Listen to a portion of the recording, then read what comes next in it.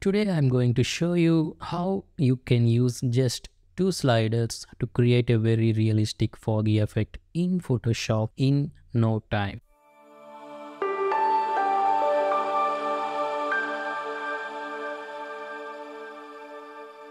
Hi, welcome to PSDESIRE Photoshop and photography tutorials. You can follow along with any image, or I will provide a download link for the image which I'm using for this tutorial. And if your image even has the slightest clue of fog, this technique will work great. First of all, with the background layer selected or the image layer selected, press Ctrl or Command plus J to make a copy. Let's double click on the layer name and let's name it fog. And with this layer selected, we are going to apply camera raw. And before applying camera raw, we simply convert that into smart object. So with the fog layer selected, let's go to filter and then convert for smart filters and hit OK. Alright. So once this has been converted into smart object, as you can tell by the logo right here, let's go to filter and then camera raw filter. In Adobe Camera Raw, there is this slider which is made to remove haze, and that's probably why we call it Dehaze. So let's scroll down in the basic panel right there. Just scroll down and you will find Dehaze. If moving to the right removes the fog, and if it moves to the left, it adds fog or the haze. Let's just take it to the left.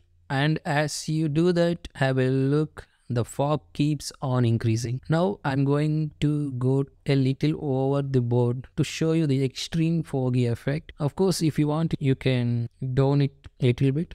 So let's go ahead and take it all the way to the left. Now the second slider, which is very important here to complement the effect, is the contrast slider. Let's just scroll up and you will find the contrast.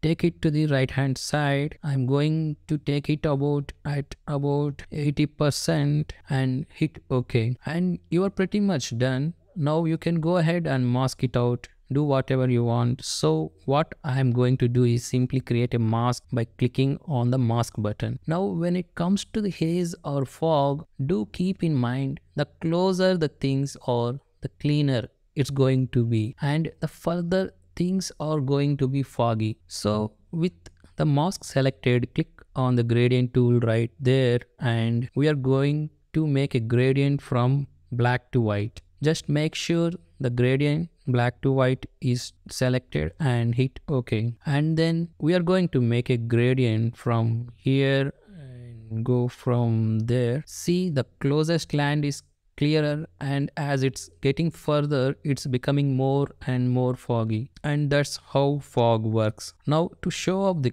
clouds, let's take the fog away a little from the top of the image. So with the mask still selected, and this time black to white will not work. You will have to use foreground to transparent. So make sure that the foreground color is black by pressing X to toggle between the foreground and background, and then click on the gradient, and this time choose foreground to transparent and hit OK.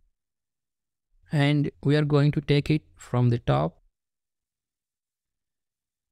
That's better, and there you have it. Now if you want less fog, you can always go ahead and decrease the opacity from here. If you want more fog, you can just double click on the camera raw filter and just take the values to the higher or extreme. If the values are already higher, I'm going to show you what to do. So here the camera raw filter, the dehaze is already extreme values.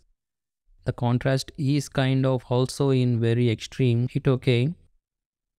Just duplicate the smart filter. So hold the Alt key or Option key, click and drag the camera filter and drop it just above it. Any fog will be doubled.